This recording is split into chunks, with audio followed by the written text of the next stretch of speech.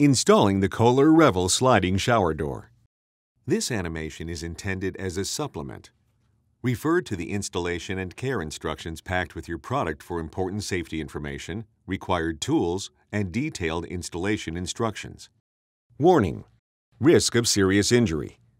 Damage prior to installation can result in glass shattering. Inspect the glass and all parts for damage before installation.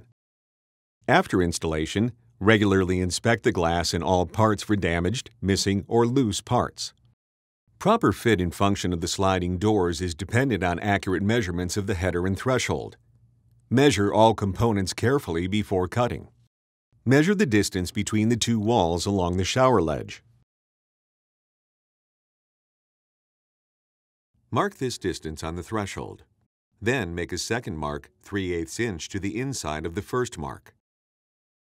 Cut the threshold at the second mark and file any rough edges.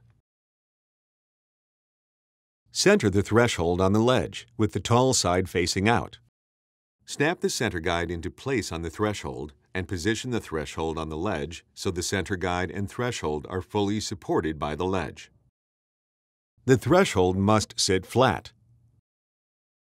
If needed, file the ends of the threshold to fit the corner radius of the shower. Note there are 2 bottom bumpers and 2 threshold covers, one set for the left side and one set for the right side of the threshold. Dry fit the threshold covers to the threshold. If needed, use a coin to match and transfer the corner radius of the shower to the threshold covers.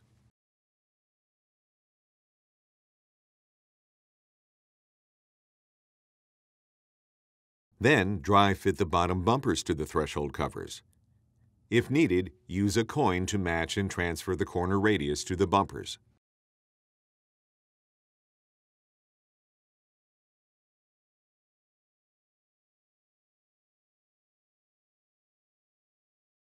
Once the threshold covers, and bumpers sit flat against the ledge and wall, confirm the center guide and threshold are still fully supported by the shower ledge.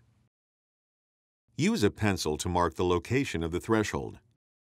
Remove the center guide from the threshold, then remove the threshold. Apply 100% silicone sealant to the bottom of the threshold, then reposition it along the mark you made earlier. Tape the threshold in place. Apply 100% silicone sealant to the back of the threshold covers and position them on each end of the threshold. Slide the bumpers onto the threshold covers.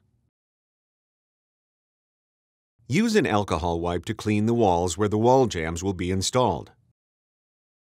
Place the clear plastic wall jamb into the threshold cover groove, with the backing side against the wall. Ensure that the wall jamb is plumb at the top, middle, and bottom. Tape the wall jamb in place.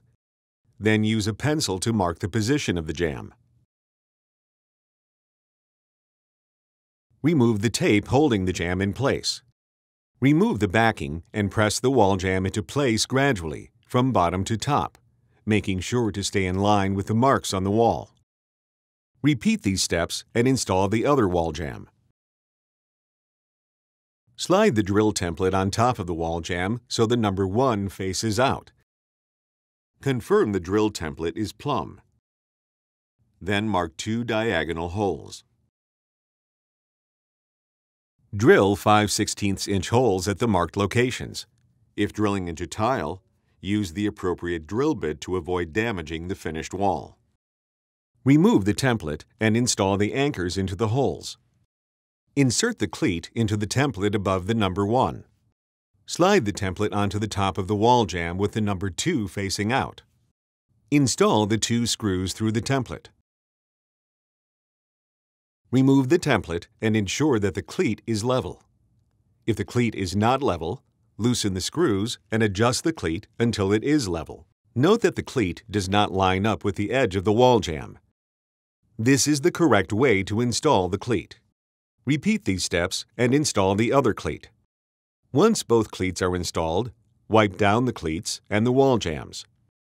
Important: confirm all measurements before cutting the header. Do not cut the header too short. Measure the distance between the two walls above the cleats. Mark this distance on the header. Then make another mark 1/32 inch to the inside of the first mark. Cut the header at the second mark. File any rough edges and clean any debris from the header channels. Fit the header over the cleats and ensure it is fully supported by the cleats. Either side of the header can face out. There must be no more than a 1/4 inch gap between the header and each shower wall. At each end of the header, insert and twist a bumper into place over the track, then slide the bumpers against the cleats.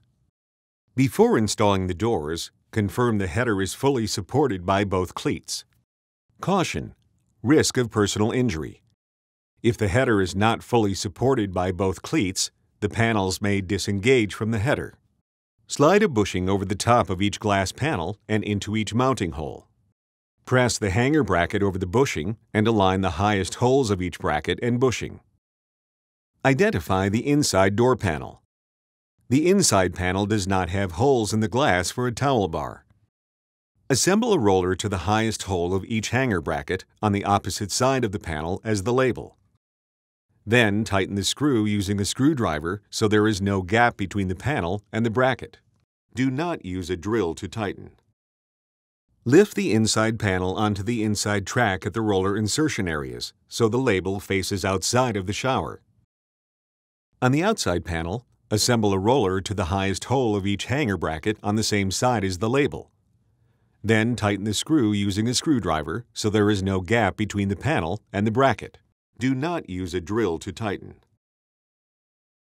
Lift the outside panel onto the outside track at the roller insertion areas so the label faces toward the outside of the shower. Measure and mark the center of the threshold. Rotate and snap the guide into place on the threshold. Slide the doors into the channels of the guide.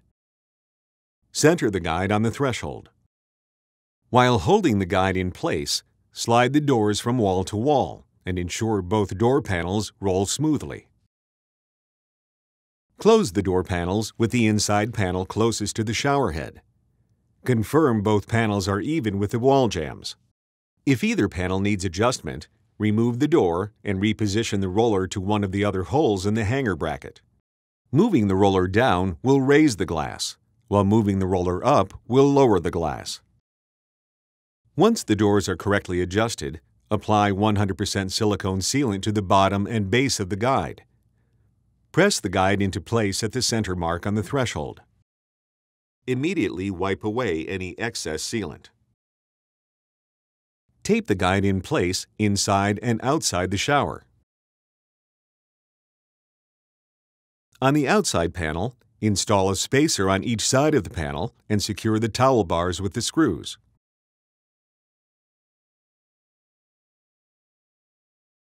Tighten the screws with a hex wrench. Do not over-tighten.